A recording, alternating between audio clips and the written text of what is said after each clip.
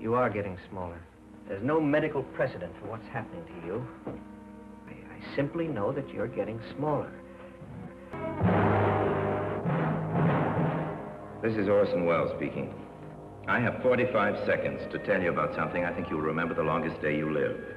It's about a man named Scott Carey. A few months ago, he was 6 feet 2 inches tall and weighed 190 pounds. Today, he's 2 inches tall, and you can hold him in the palm of your hand. Now he lives in a world where he must fight for his life, a world where a friendly house cat is a predatory monster. Incredible, because it's almost beyond imagining.